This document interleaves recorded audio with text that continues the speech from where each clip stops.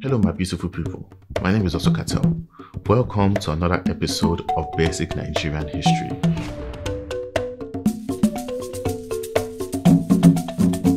Now last episode we discussed the third military coup that took place in Nigeria and how that coup itself was almost destroyed by another coup. This episode we're going to talk about how Obasanjo's military government attempts to transition back to civilian rule and his battles with a brave and courageous musician known as Mr Fela Anikulapo Kuti. Let's begin.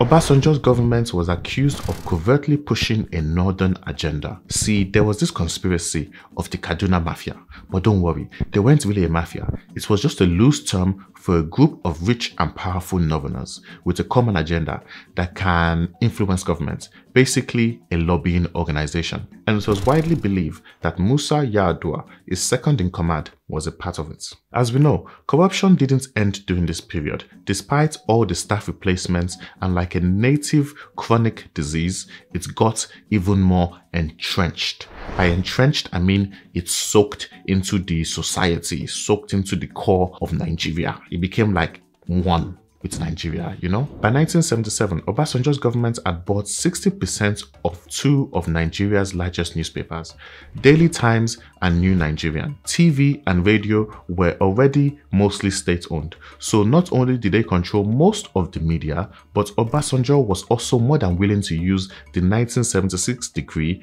announced by Muhammad before he died to silence or shut down any critics of his government. Just a recap, this decree made it illegal for anyone to bring false accusations of corruption or mismanagement against government officials. Now this is where he and Fela bumped heads. Fela Anikulapo Kuti, son of the amazing political activist Olufunmilayo Ransome Kuti, was a famous eccentric musician who had 27 wives and was politically influenced by Black Power movements in the States. He went to study music instead of the intended medicine in London and founded Kalakuta Republic, a commune that he declared independent from the government of Nigeria. And from there, he wrote songs that constantly criticized the corruption and violence of military governments. He became Obasanjo's enemy. Also in 1977, an assembly was selected to draft a new constitution. And in 1978, oil prices fell, which means Nigerian revenues took a dip.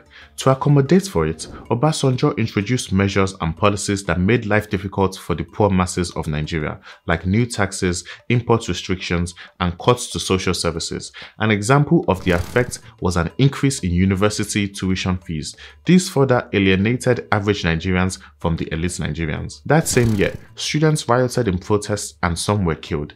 This was also when Obasanjo decided he had had enough of Fela. Obasanjo's government raided Fela's commune, Kalakuta, with 1,000 soldiers in 1978. They burnt the entire thing to the ground and threw his mother out from a window. Honestly, it's a shame that they would treat such a legendary hero like Mrs. Kuti like that. It's very disappointing. She received major injuries from her fall that she later died from. In retaliation, Fela presented his mother's coffin at the military barracks before having her buried and wrote a song called Coffin for Head of State, directed at Obasanjo's government. He also ran for president twice, in 1979 and 1983, but was prevented from registering and campaigning both times. Fela unfortunately died in 1997 of heart failure, which was later found to have been caused by AIDS. On the 21st of September 1978, the Constitution Drafting Committee (CDC) produced a constitution that was voted on and published. The ban on political activity was lifted. The new constitution was different from that used for the First Republic in that it was designed to stop regional polarization. Instead of being based on the British Westminster model, this one was based on the model of the USA, which had a three-tiered federal structure like Nigeria. President and vice president roles were created with well-defined and wide-ranging powers. No ceremonial head of state anymore. The federal legislature, or National Assembly, was made up of the House of Representatives and Senates, and its role was to check the power of the executive. And of course, the judiciary branch was the third axis of the government. Power was also shared in a similar way at state level, with the governor, the deputy governor as the executive leaders. There were new rules created for political parties. Parties had to demonstrate national character by allowing all Nigerians to be members regardless of your ethnicity. They had to locate their HQ in the Federal Capital Territory, and they were allowed to only feature national symbols in their party emblem and mottos. So there was no religious or ethnic symbols allowed. They also had to have branches in at least 2/3 of the states. Students, academics, civil servants, and members of the labor unions weren't allowed to take part in parties unless they first resigned their position. In 1979, Obasanjo nationalized all of BP's holding in retaliation for BP's continued commercial relationship with white minority rule in Rhodesia. However, this was more symbolic than substantive, as it didn't really hurt the UK in any way. They had already moved on to producing crude oil from the North Sea. Nigeria's power seemed to be growing smaller and smaller. It was estimated that around this time, Nigeria was donating $5 million annually to aid various liberation movements in Southern Africa, helping countries that today became Namibia, South Africa, Zimbabwe, Angola. Nigeria was estimated to have given $20 million in cash to socialist MPLA, Popular Movement for Liberation of Angola, who fought against the US-backed FNLA, the National Front of the Liberation of Angola, and provided them with over $80 million in military supplies, economic aid, as well as training to their soldiers and students in Nigerian universities. This angered the US greatly, who didn't want a socialist government in Angola. In 1979, over 50 parties rushed to register, but only 5 were cleared. The parties they rejected obviously included Fela's party. The 5 that were chosen were the Unity Party of Nigeria, UPN, which was led by Obafemi Awolowo, Nigerian People's Party, which was led by Nnamdi Azikiwe, and the Great Nigerian People's Party, the GNPP, which was led by Waziri Ibrahim from Borno. There was also the People's Redemption Party, PRP, led by Aminu Kano, and finally the National Party of Nigeria, NPN, which was led by Shehu Shagari. This party won allegiance of the old school politicians from First Republic and Gowon years. The 5 political parties competed in an election between July 7th and August 11th in 1979, and Shehu Shagari, leader of the National Party of Nigeria, won. They seemed to be the most national of all the parties.